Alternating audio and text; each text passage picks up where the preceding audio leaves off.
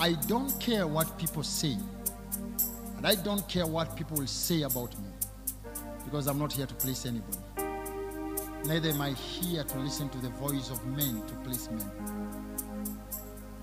I prophesied that Raila Odinga will be the president. I am here standing on the truth again, that what I heard was from God.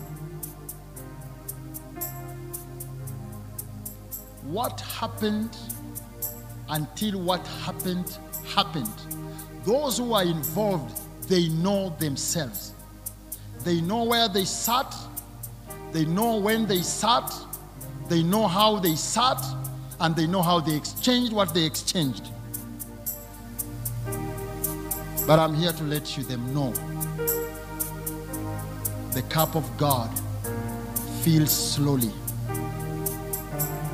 When God chose David, he had a right to kill Saul that very night, but he didn't do it. Even after David was chosen, still Saul reigned for over 17 years. But when the time of God came, Saul with his whole house died. Ya kufuruga, kukoroga uchaguzi, kupanga sijui namna gani, deep state, sijui system. Wakati Mungu alisambaratisha hiyo mpango, walichanganyikiwa. Kwa sababu hawakupata nafasi ya kupanga fujo, kwa sababu walikuwa wanafikiri deep state na system ingewapatia mambo yenye walikuwa wanatafuta.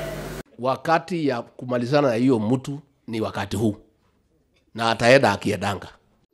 Why don't you target the IG? Can I call them cowards?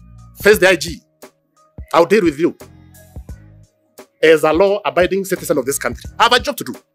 And I will discharge that mandate without fear or favor. Wherever you are, I will deal with you. Ndio wa Kenya, wewe na utulivu. Kwa sababu viongozi wanapiga mnada, wanapeleka Ikulu, wanapewa rupurupu, wanasema maana kutafuta maendeleo Ikulu. Ni sababu tumesema tunarudi kwa wananchi watumie hiyo uwezo, hiyo fungu ya kwanza. Ni sababu tumesema hiyo maandamano tunafanya ni maandamano ya amani na sheria imekubali. Bwana koma kabisa kesho, usilete fujo. Kome wewe koma, usilete fujo, usilete vurugu. Unasema ati utaweza kushika kila mtu, mimi niko tayari. Nitakuwa kwenye mstari wa mbele. Bwana Kome, hapana tu askari, njoo wewe mwenyewe tuanane na wewe.